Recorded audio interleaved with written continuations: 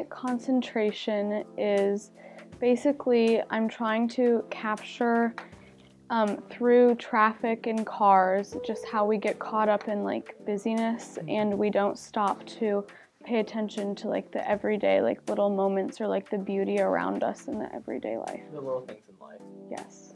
I've definitely learned to make multiple pieces of like the same idea but in lots of different ways, and so I've learned to like expand the ways that I express that. So this one's sort of a different view. It's like aerial view, and I don't know, just taking different perspectives or different ways than I would usually do things.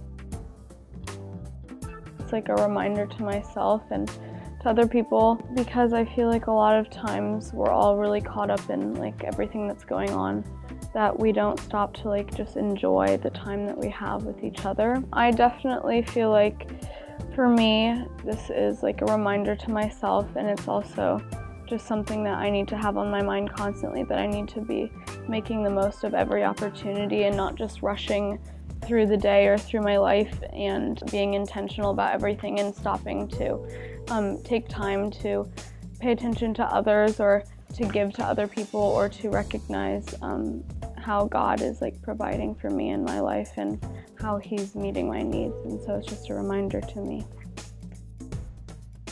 I think that hopefully through this, if people understand like what I'm trying to say, I hope that they are able to maybe in the future, instead of getting so caught up in everything that's going on or the busyness of their life, that they would be willing to take time for other people or take time for just little things that sometimes we skip over because we think aren't as important.